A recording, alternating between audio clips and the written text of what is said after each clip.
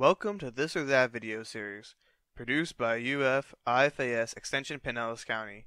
This series helps citizens and visitors correctly identify commonly mistaken species of plants and animals. Many people can easily identify an oak tree. Do you know how to tell a southern red oak from a turkey oak? Here are a few tips to help you the next time you see them. The easiest way to tell these two apart is to look at the leaves, especially the base or bottom of the leaf. On southern red oaks, the base of the leaf forms a U shape as compared to a more pointed V shape of a turkey oak.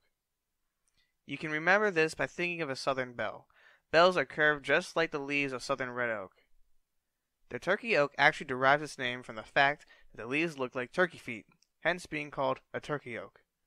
You can also take a look at and feel the underside of the leaf.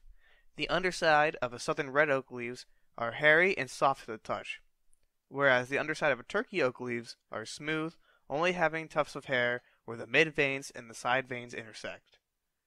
If you don't have access to leaves, but you have the fruit, or acorns, in hand, note this.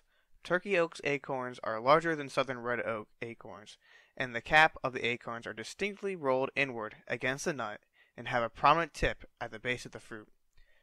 Southern red oak acorns are smaller and more round with lots of fine hairs along the acorn cap.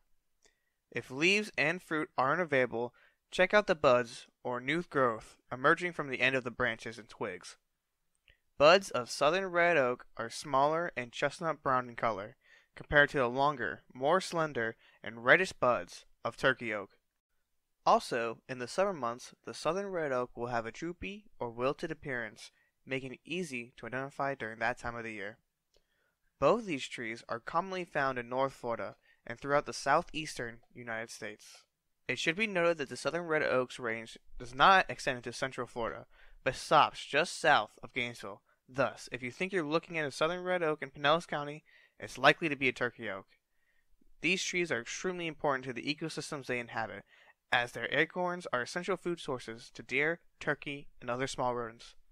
So next time you think you see a southern red oak, take a closer look, as it may be a turkey oak. Thank you for joining us, and stay tuned for more episodes from our This or That series from your UF IFAS Extension Pinellas County office.